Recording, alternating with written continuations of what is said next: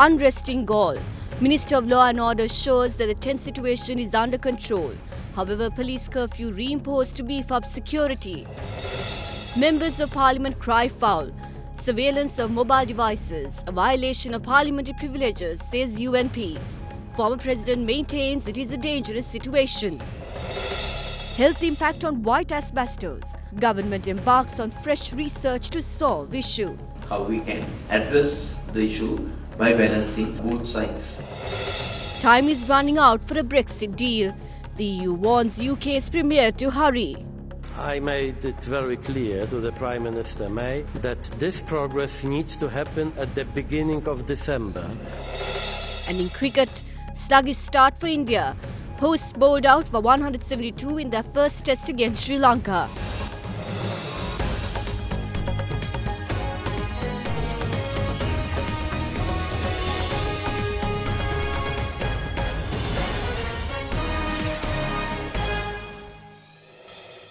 Bring you news from home and across the world. This is First at 9 on Derana 24/7. Good evening, I'm Katharina Chang. Now on to your top story tonight. Comments and views continue to be expressed today as well over the submission made to the Commission of Inquiry on Bonds regarding the revelation of telephone communications maintained by COPE members with the former Director of Perpetual Treasuries, Arjun Aloysius.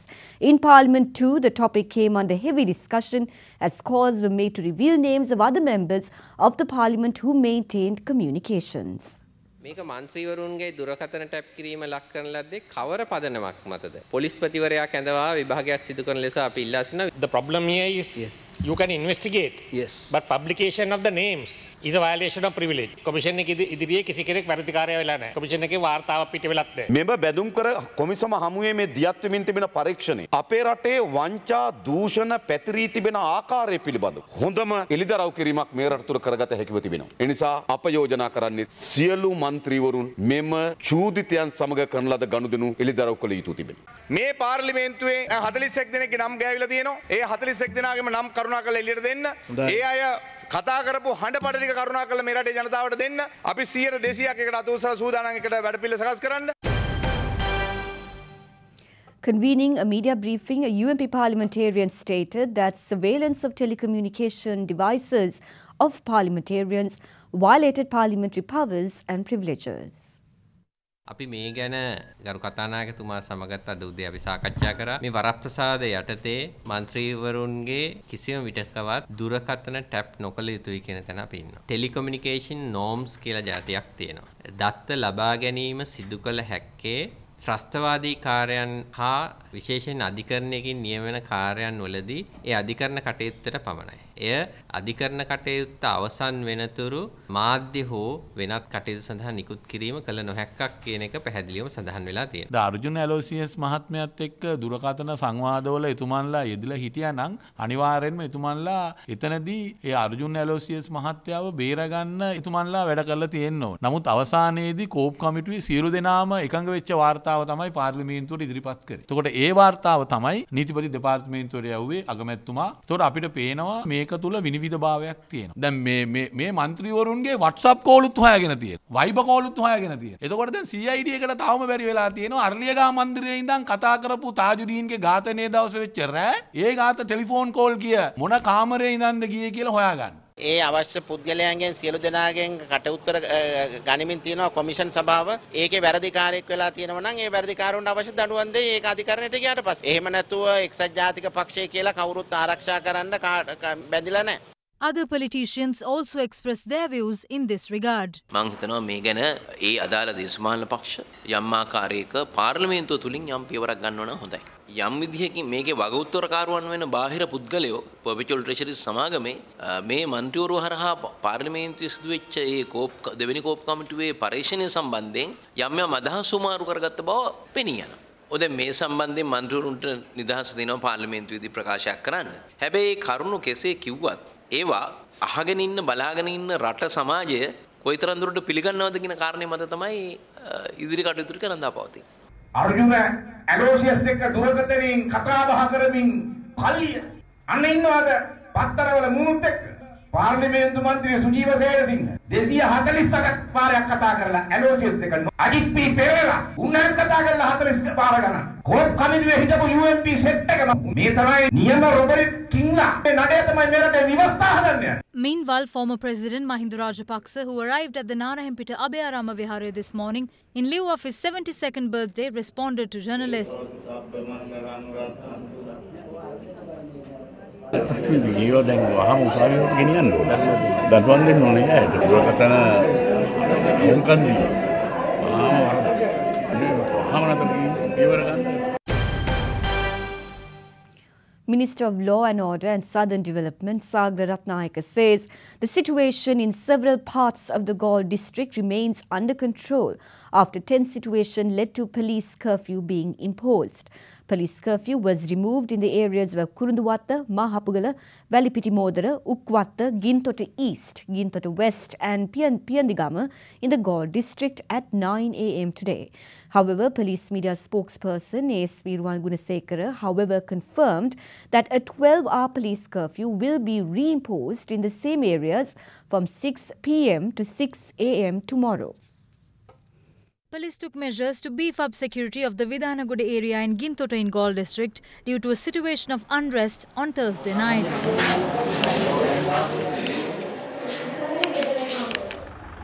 In this backdrop, with a tense situation arising between two parties, police curfew was imposed last night to the Gramaneladari divisions of Valipitimothara, Mahahapugala, Ukwatta, Gintota West, Gintota East, Piyadigama and Kurunduwatta in Galle district.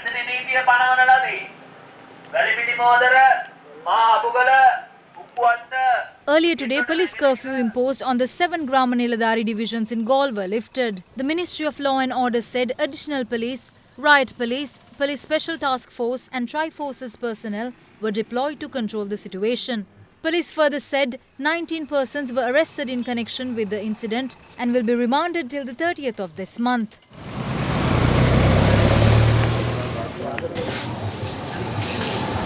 Ministers Chandima Veerakkodi and Faiza Mustafa, parliamentarians Mujibur Rahman and Vijay Hettiarachchi visited the area to look into the situation.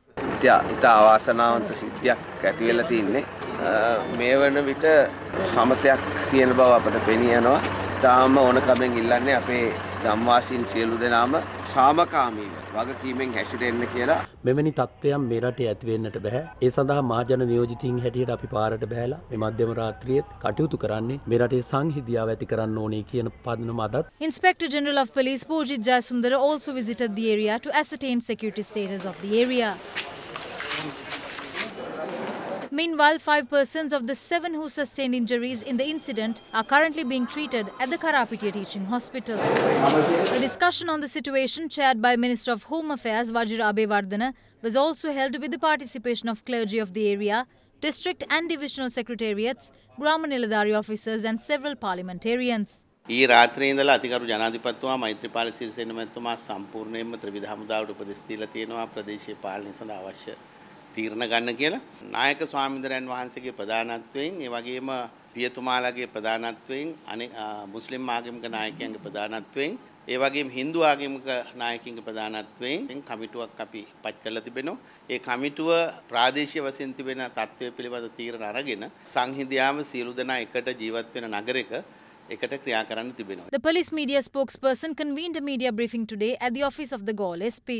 පසුගිය 16 වෙනිදා සවස විදානගොඩ කියන ප්‍රදේශයේදී යතුරු පැදියකින් ගමන් කරමින් සිටි පුද්ගලයන් දෙදෙනෙකුට තවත් පාර්ශවයක පුද්ගලයන් කිහිප දෙනෙක් පහර දෙනවා. මේ පහර දීමට පාදක වෙලා තිබෙන්නේ ඊට පෙර සිදු වූ රියානතුරු දෙකක්. කෙසේ නමුත් එම පුද්ගලයන් විසින් ඒ රියානතුරු දෙක සමතයකට පත් කරගෙන තිබුණා. පසුගිය 16 වෙනිදා මේ සිද්ධියට පාදක කරගෙන තිබුණේ ඒ රියානතුරු දෙක වුණාට මේ සිද්ධිය ආරම්භ කරලා තිබුණේ දේශපාලන අරමුණු වෙන්න පුළුවන් නොයෙකුත් අන්තවාදී කලහකාරී අරමුණු ඒවා පෙරදරි කරගෙන ඉන්න පුද්ගලයන් පිරිසක් අසත්‍ය කටකතා ඉදිරිපත් කරපු ඒ අන්තවාදී පිරිස සම්බන්ධයෙන්ුත් මේ පනතේ ප්‍රතිපාදන අනුව අපි ඉදිරියට කටයුතු කරන්න බලාපොරොත්තු වෙනවා. තවදුරටත් මේ ප්‍රදේශයේ සාමය ආරක්ෂා කිරීම සඳහා මේ වෙද්දිත් පොලිසිය Police විශේෂකාර්ය බලකාය සහ ත්‍රිවිධ හමුදාව යොදවලා තිබෙනවා. Minister Sagala Ratnayaka, issuing a special media statement over the incident last night, said, quote, "Stern action will be taken against anyone, irrespective of their positions and political affiliations, attempting to resort to racist propaganda." The same will apply to rumourmongers trying to capitalise on this opportunity to achieve petty political gains, unquote. Police and STF personnel continued to be deployed in the Grama-Niladhari divisions of Velipiti Modara, Mahapugala, Ukwatta, Gintota West, Gintota East, Piyadigama and Kurunduwatta in the Galle district. Meanwhile, the Working Committee debate on revenue and expenditure pertaining to defence, home affairs and economic policies, law and order and southern development ministries was held today. President Maithripala Sirisena was also present in Parliament during the debate.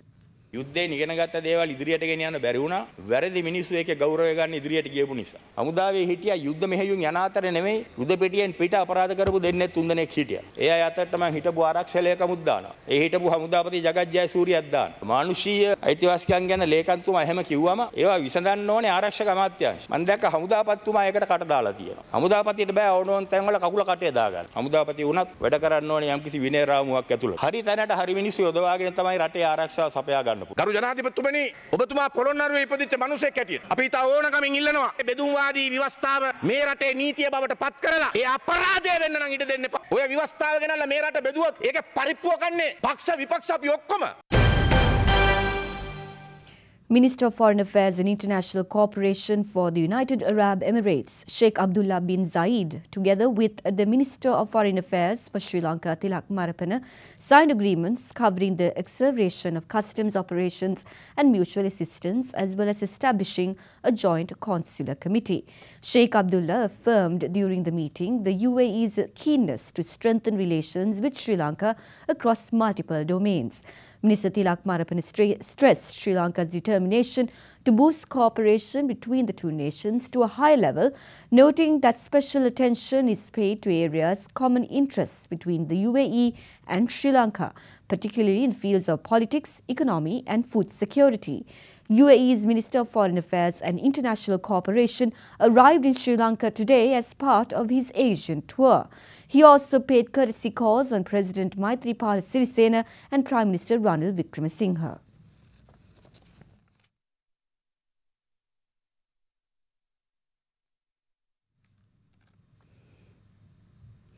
The working group report on the third cycle of the Universal Periodic Review of Sri Lanka was adopted in Geneva last night.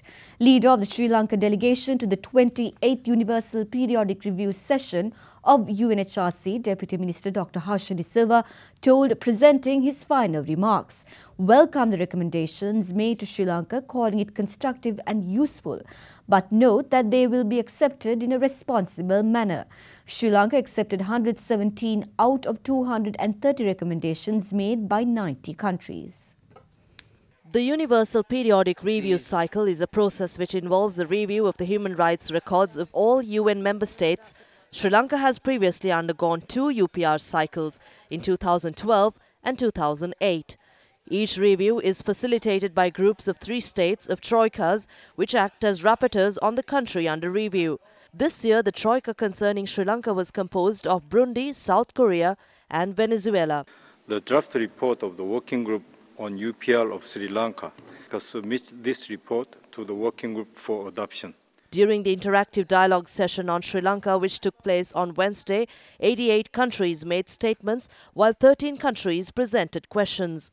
The working group report on the third cycle of the Universal Periodic Review of Sri Lanka was adopted at the conclusion of the 28th UPR session in Geneva yesterday. La sección del informe queda así.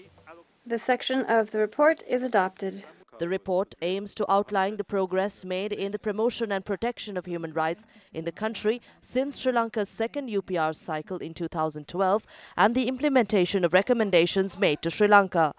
Delivering final remarks at the 28th UPR, leader of the Sri Lankan delegation, Deputy Minister of National Policies and Economic Affairs, Dr. Harsha De Silva stated that out of 230 recommendations made to Sri Lanka, 177 were accepted and 53 were noted. He added that 12 voluntary pledges have been undertaken. I'd like to begin by saying how much Sri Lanka welcomed the opportunity of its third Universal Periodic Review to be able to demonstrate the importance that Sri Lanka attaches to human rights under the National Unity Government's vision towards building a stable, peaceful, reconciled, and a prosperous nation. All the recommendations made to us are constructive and useful to us. In principle, we appreciate all the recommendations made to us. However, we have to be mindful in ensuring that we accept recommendations in a sincere and responsible manner. However, we will, in our domestic processes, look at all recommendations made to us carefully and share all recommendations with relevant institutions. You are watching Sri Lanka's #1 news channel, Derana 24/7.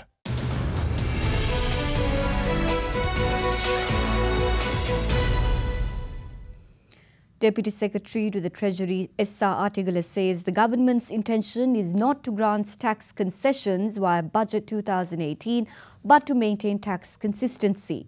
Artigala pointed out that such policy is pivotal to maintain a robust tax regime. He said this responding to a question raised at a seminar held in Colombo recently. So why can't the government can't have a consistent long-term direction? Especially recent example is so I think 1 year back the taxes were around 3 lakhs. Then after next year it was around 25. So suddenly reduction of 10 lakhs. So what is the normal long-term direction of the government? So normally how can the normal person can rely on these taxes? You know, in this regression analysis there are outliers, right? But I think present finance minister, he has categorically mentioned, I think all the chambers when we discuss, they didn't want tax concessions, they want consistency. It's the key for any business. We have to be, in a way, know what will happen. Because that's why we introduced this Inland Revenue Act. And there were several proposals to do amendments. But we were resisting that because before implementing, there was a reason to change these things.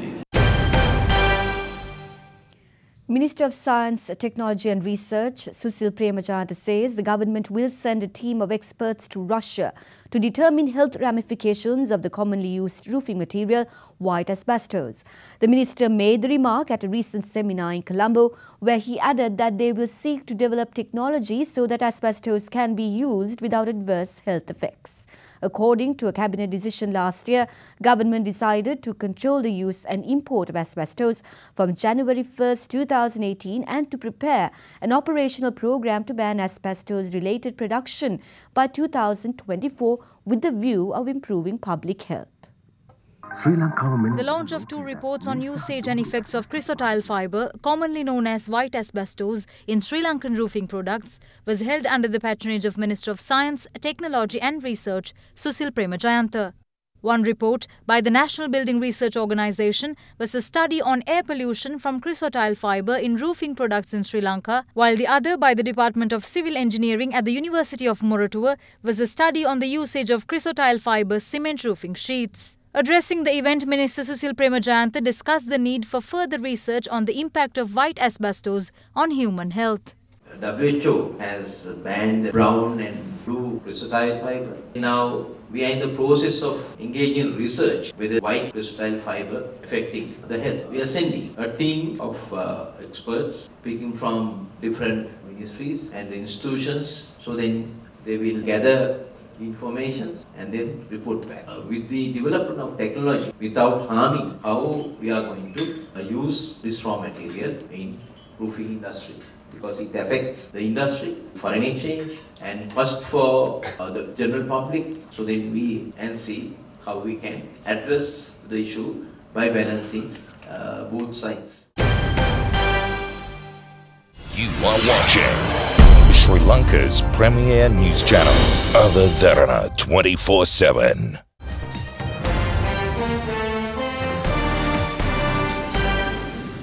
Welcome back to the news. The European Union warns British Prime Minister Theresa May that she has roughly 2 weeks to put more money on the table if the EU is to agree to begin Brexit trade talks before the end of the year. European Council President Donald Tusk said although he is ready to move on to the next phase of talks, the UK must show more progress on the divorce bill. European Council President Donald Tusk, who met with Theresa May on the sidelines of an EU leaders' meeting in the Swedish city of Gothenburg, urged the UK to step up progress. While good progress on citizens' rights is being made, we need to see much more progress on Ireland and on a financial settlement. I made it very clear to the Prime Minister May that this progress needs to happen at the beginning of December at the latest. Responding to questions raised by media, the British Premier said good progress has been made, but more needed to be done. We should move forward together towards that point where sufficient progress can be declared, and we can look ahead to what deep and special and comprehensive partnership between the UK and the remaining 27 members of the European Union. Thank you. Tens of thousands of Zimbabweans flooded the streets of Harare today, celebrating the expected fall of President Robert Mugabe, their leader for the past 37 years. Demonstrators headed towards Mugabe's office demanding his resignation. The march, which is supported by the military, came on a day of widespread jubilation in the capital Harare and other cities following the army's takeover on Wednesday. Regional branches of the ruling ZANU-PF party, as well as war veterans who until now were loyal to President Robert Mugabe, are also demanding his resignation. Mugabe had been under house arrest for days, but yesterday he made his first public appearance at a graduation ceremony in the capital.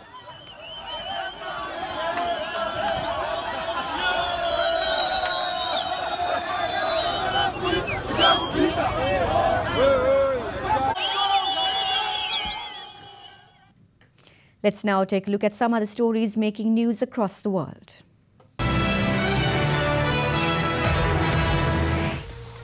The Argentine Navy is searching the South Atlantic for a submarine that had not made radio contact for 72 hours.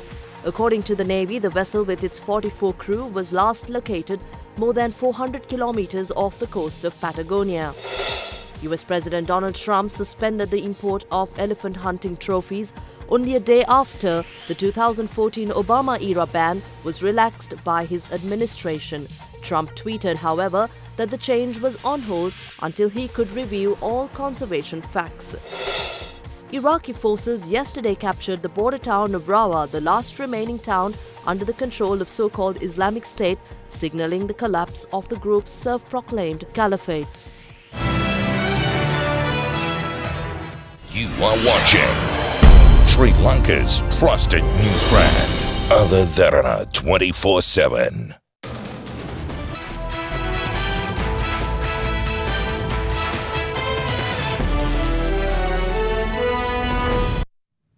Starting off with cricket news now, interruptions due to weather conditions seem to be a consistent issue as bad light forced early stumps in the first test match between Sri Lanka and India. Sri Lanka, however, reached 165 for the loss of 4 wickets at stumps after bowling out India for 172 on day 3 of the test at Eden Gardens in Kolkata. India resumed their innings on 74 runs for the loss of 5 wickets, with Chiteshwar Pujara standing unbeaten on 47. Day 3, however, did not turn lucky for the Indians, except for Pujara as he slammed his 16th Test half-century. Suranga Lakmal was the spotlight performer as he clinched 4 for 26, restricting the home side for 172. Seamers Lahiru Gamage, Dasun Shanaka and spinner Dilruwan Pereira also picked up 2 wickets each. Bhuvneshwar Kumar struck early in the visitors' innings as he toppled Sri Lanka's openers. A flourishing 99-run partnership between Lahiru Tirumana and Angelo Matthews put Sri Lanka firmly on course. Sri Lanka stood at 165-4 at stumps. Was in the air, straight to cover, there's another one.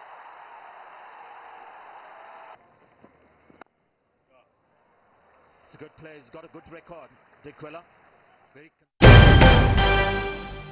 On to rugby now. Marking the start of the third week of the Rugby League, CHNFC registered victory over CRNFC in their encounter at the Racecourse grounds yesterday. CHNFC fought hard during the past couple of weeks but failed to register any win. Coming into play, CHNFC did not take much time to activate the scoreboard as they earned 3 points with a penalty. With a brilliant display of playing, CHNFC managed to extend their lead to 8 points with a try. CRNFC did not hesitate as they bounced back with a converted try, adding 7 points under their name. CHNFC, however, led the first half with 11 points while CRNFC stood on 7 points. CHNFC showed some exceptional talent in the second half, winning the match 19-12 against CRNFC.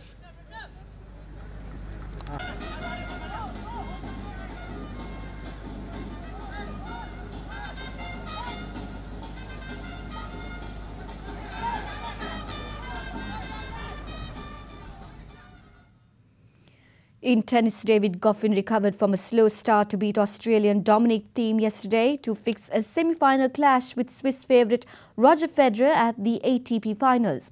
Meanwhile, in another clash yesterday, world number 6 Grigor Dimitrov battled past Pablo Carreño Busta of Spain at the ATP Finals in London.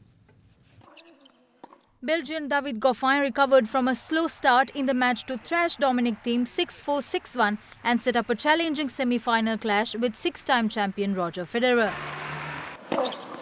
Dimitrov continued his impressive form to advance into the semi-finals by beating Pablo Carreño Busta 6-1, 6-1, who had replaced fellow Spaniard Rafael Nadal earlier in the week.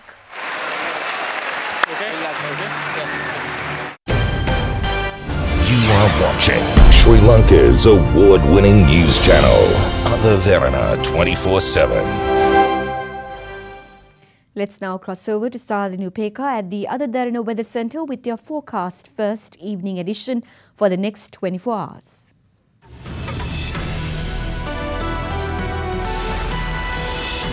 Good evening and welcome to the Weather Centre. This is your forecast first for the next 24 hours. Tomorrow's temperatures will average at around 27 degrees Celsius in coastal areas, maxing out at 29 degrees in the west. Cooler temperatures in the low 20s will prevail in the central hills.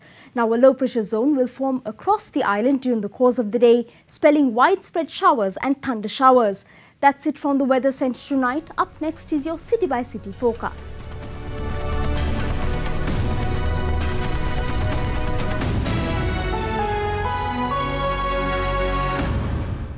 And before we go, we'd like to take you to London, where the annual parade to mark the inauguration of the city's newly elected Lord Mayor Charles Bowman was held recently. Thousands of people and dozens of decorated floats took part in the show, which featured a light-hearted combination of traditional British pageantry and elements of carnival. Thank you for joining us and have a pleasant evening.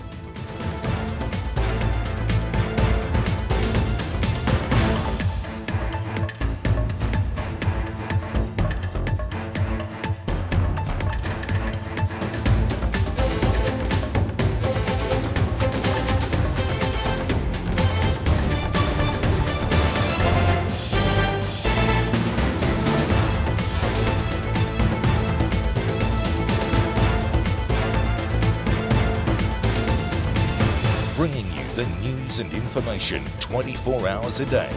This is Sri Lanka's premier news channel, Other Derana 24/7.